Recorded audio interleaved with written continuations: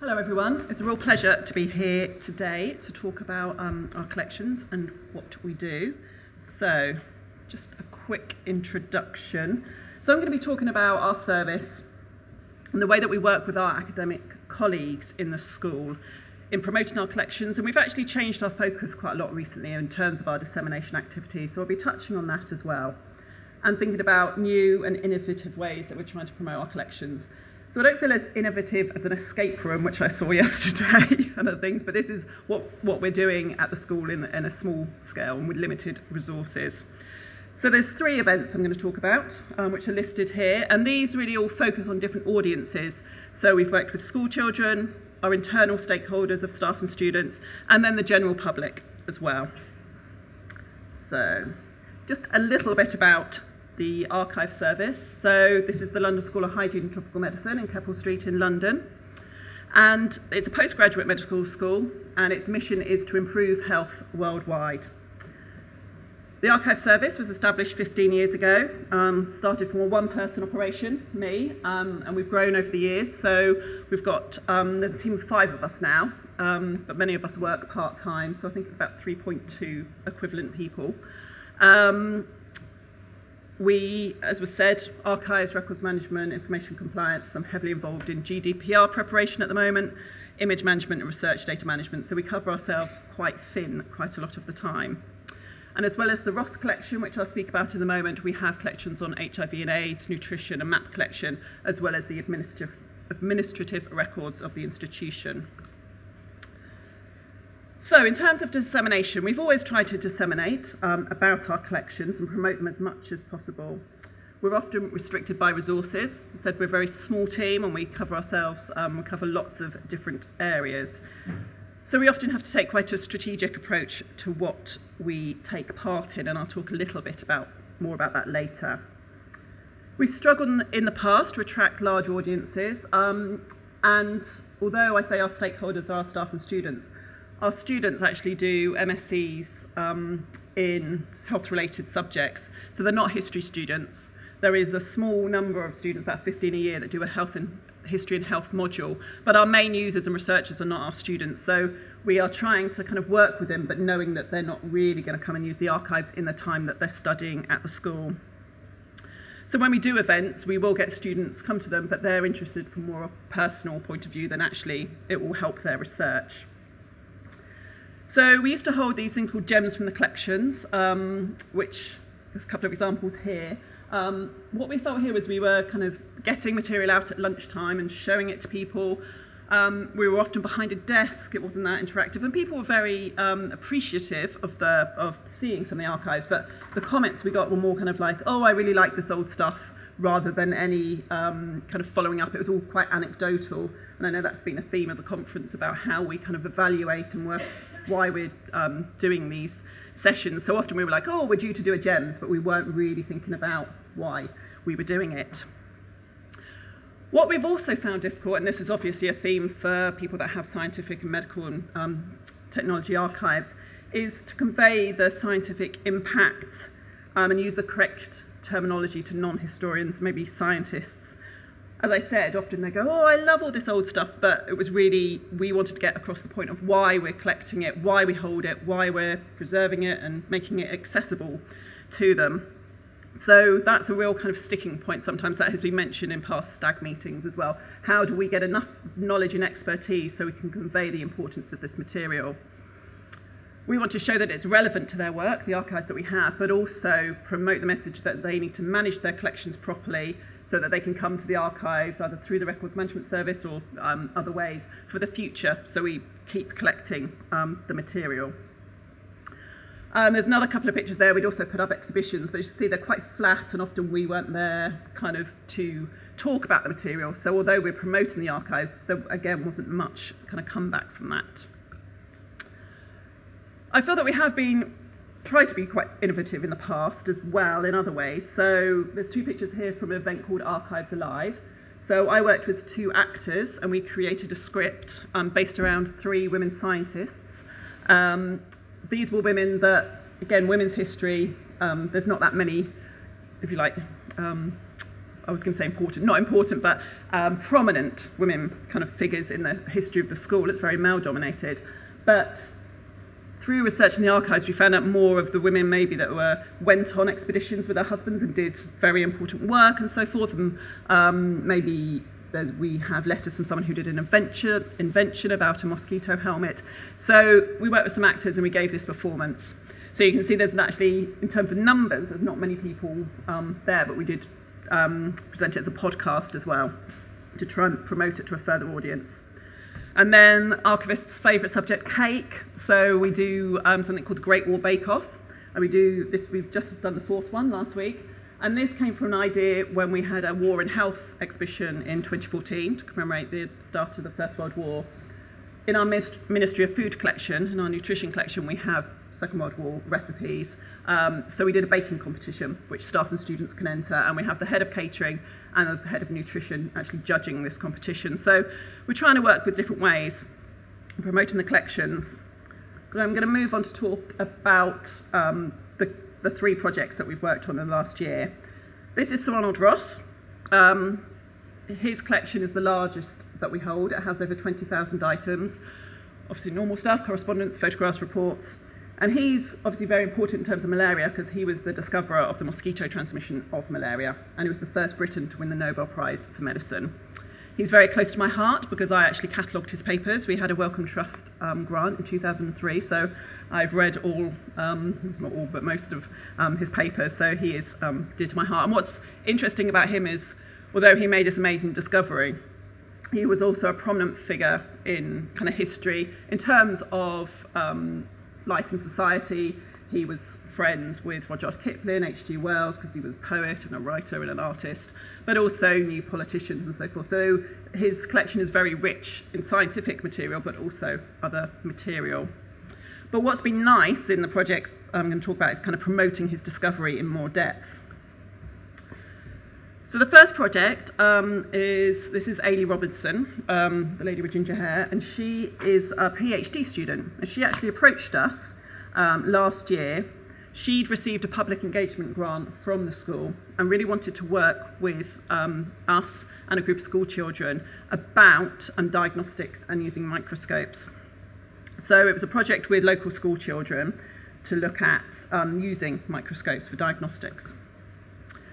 So part of the project was use this fold scope microscope.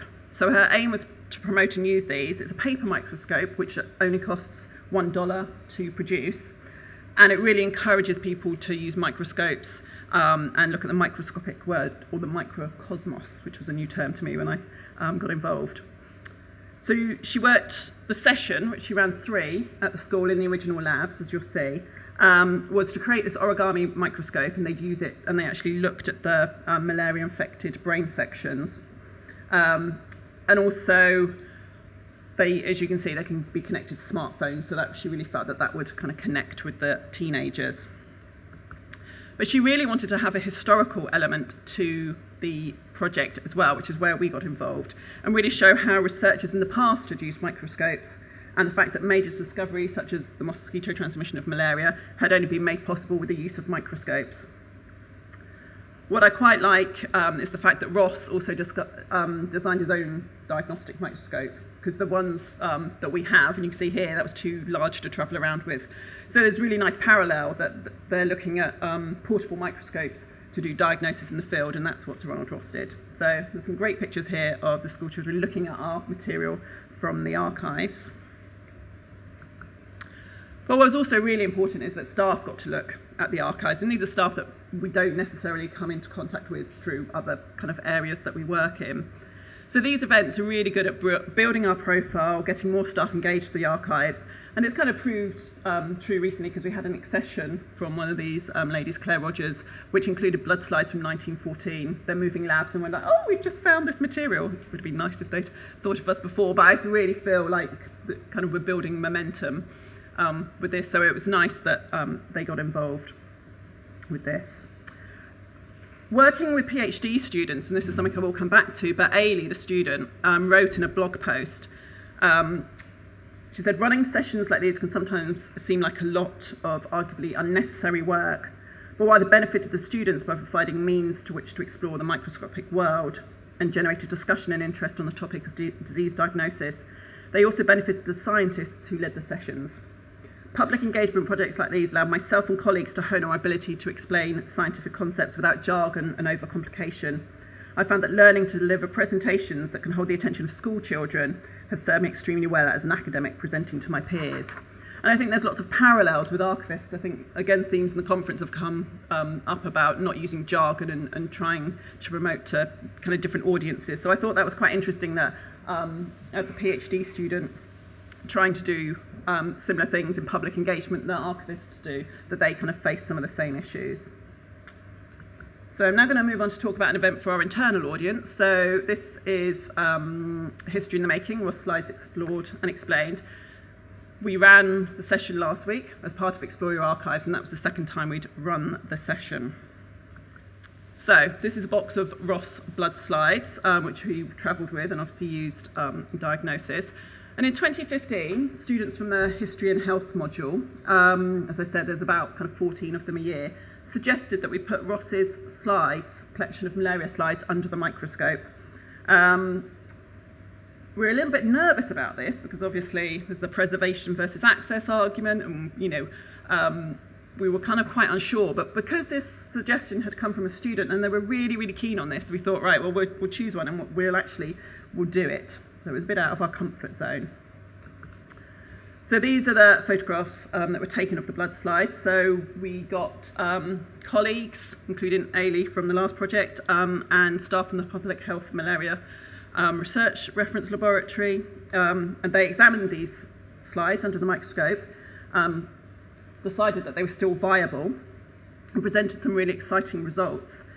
They were really excited about the staining techniques. They used something called argentine violet, which has changed considerably since the 19th century.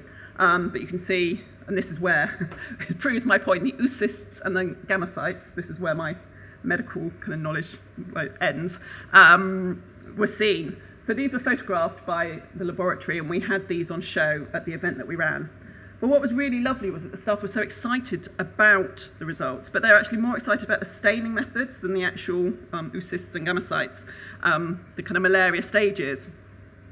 And I think, again, there were similarities with the archives profession. I know maybe book conservators get excited about the binding of books, and maybe some of us get excited about the arrangement of a collection. So I think it was kind of interesting to see I'd assumed that they'd be excited about kind of the content rather than the kind of method. So I thought that was a really kind of interesting part of this project. So this is the event. So we had staff and students. I think we had roughly about 80 people come during a lunchtime session to come and look at the material that we'd got out. So we had our academic colleagues, scientific colleagues, you can see, showing people the actual blood slides and talking about them, while myself and my colleagues were talking about the rare books and the archives. And so we gave a really nice rounded event in terms of there were people that could talk about the scientific discovery, and then there was us that could talk more about Ross and his life and so forth. And another kind of first was this was a visiting kind of academic who suddenly said, oh, I can make that microscope work. So he got his mobile phone out with a light and just started kind of fiddling around with it. And again, we were slightly unsure about this because we're like, people, you don't normally touch the archives. But we kind of got caught up in his enthusiasm. So we actually got the microscope working, and other staff and students could actually look through the microscope and see some of the slides. So again, it's that preservation versus access kind of argument. We didn't want to stop him because he was so enthusiastic, and it's really nice to get that interaction with our users. So from this year's event, we've had really good feedback from the staff members that came, and again, they're really keen to do more outreach. And some of the staff that work in the labs don't get a chance to do this sort of outreach, so they're keen to get involved with more of the historical collections. So the final event I'm going to talk about is the Cheltenham Science Festival. So I'd like to think, as a result of the previous two projects, that this is how this came about. So the public engagement officer said, would we like to be involved in a session at the Cheltenham Science Festival? I will warn you, in a minute, the photos aren't quite as good quality as the ones which were taken by a professional photographer. You'll see what I mean in a minute. But the title of the session was The Story of the Mosquito. It was split into 3 parts. And the idea of the talk was to give an overview of the story of malaria, highlighting Ross's importance, but also how scientists are using his methods, the methods he used in his original discovery today.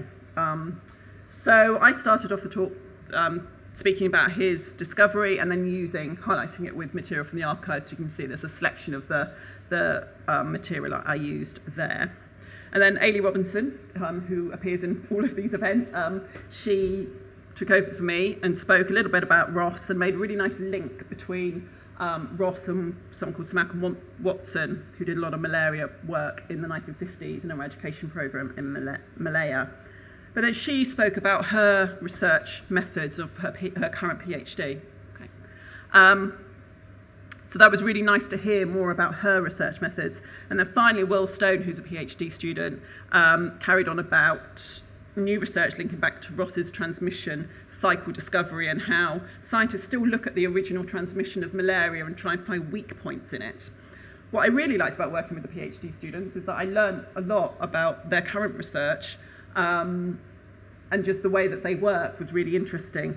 It was really nice to have 3 people kind of responsible for the event as well, in terms of, again, coming back to this jargon-free and how you promote your collections and how you talk about your collections, because they were using quite scientific terms that I was like, well, I'm not quite sure about that. And then they were saying to me, maybe less is more in terms of when you're talking about Ross, because I can talk for England about Ross because I know so much about him. So what was also nice about the event is that we got to take the archives out, which we never do, and put a display on for people to come and look. So it added another dimension to the event, as did a live mosquito dissection, which Ailey there did in front of everyone. So, conclusions and benefits. I think really the improved working relationship with academic colleagues, as I've pointed out, it's been really useful in raising our profile, getting more accessions in, people asking us for advice. As you can tell, I'm responsible for records management and other areas, so it's all kind of, they come to me for lots of different areas, but it's nice if they're like, oh, well, I saw you at that event, but can I talk to you about my current records? So that's been really, really useful. It's also nice to know, and this has come up in the conference, that we're at kind of our expertise and our knowledge, maybe other people that work in academic settings sometimes, but within professional services, sometimes you have to prove yourself a bit, and you're like, I do know what I'm talking about. This is what I do. You're an expert in malaria, but I'm kind of an expert in archives. Improved working relationship with our public engagement officer, and as I said, I think as the relationship grows, more opportunities will come along to work on different projects, which will be really nice. Increased visibility of the archive service to new and existing audiences. I think sometimes when we're all really busy and we're getting on, and I've worked there, I set up the archives, I've worked there 15 years, and I'm thinking, oh, well, that person's been here 20 years. They must know about the archive service, but I'm continually surprised when maybe some people don't know as much as I kind of think they would and assume they would. So I think there's a need to do constant kind of reassessing of what we're doing and how we're doing it. And then supporting the work of our main stakeholder. As was said, we were recently awarded accreditation, and we did lots of work on evaluation and supporting the school and who are our main stakeholders. One thing we have done is think about it's a decision tree about what events we take on. I think in the past, we were so excited if someone said, oh, do you want to do an event? We'd be like, yeah, of course we'll do it. And then we hadn't looked at resources and time. And so now we're a little bit more stricter with ourselves of like, should we be doing this? So that accreditation really helped us in kind of honing that down. I did want to add one note, because when I went through this with my colleague back in London, she was just like, can you stop being quite so positive and just say that these events have been great, but they do take a lot of time and a lot of resources and sometimes can be quite stressful. So just put that out there, which I know you'll all be aware of, but I don't want to look like I'm too positive. It's improved our knowledge of the collection and subject matter, and I've really felt that, especially with Cheltenham. I did a lot of research on the actual kind of how we made this discovery, which I had known a long time ago, but had kind of got lost somewhere. So now I have an academic talk to me about malaria, I feel more comfortable in saying, well, I can take your collection because then we've got this, and it just helps sometimes to reconnect with that collection.